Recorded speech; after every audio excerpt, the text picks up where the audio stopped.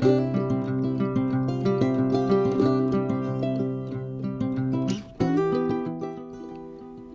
the name of the Father, and of the Son, and of the Holy Spirit. Amen. A reading from the Holy Gospel according to St. Mark. On leaving the synagogue, Jesus went with James and John straight to the house of Simon and Andrew. Now Simon's mother-in-law had gone to bed with fever, and they told him about her straight away. He went to her, took her by the hand and helped her up, and the fever left her, and she began to wait on them.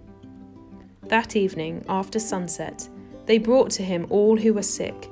The whole town came crowding round the door, and he cured many who were suffering from diseases of one kind or another.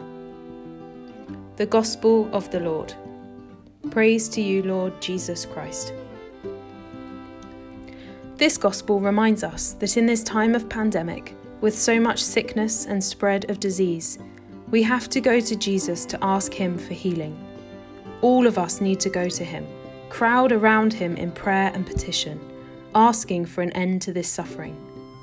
We must have faith in God's goodness, power and strength. Who can you take to Jesus in your prayers?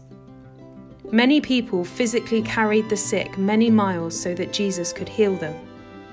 We need to carry our loved ones in prayer, taking them straight to Jesus for healing. And not just physical healing. Many people are in need of mental, emotional and spiritual healing. If you don't know how to pray, let us take a moment now to think of those people who need God's help and hold them in our hearts as we pray.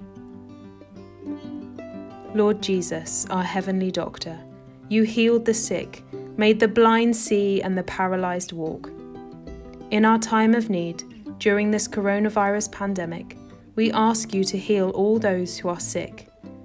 We carry in our hearts and in our prayers all those who are in need of healing, physically, mentally, emotionally, and spiritually. May you lay your gentle, healing hands upon the world and end the suffering of so many. We make this prayer through Jesus Christ our Lord.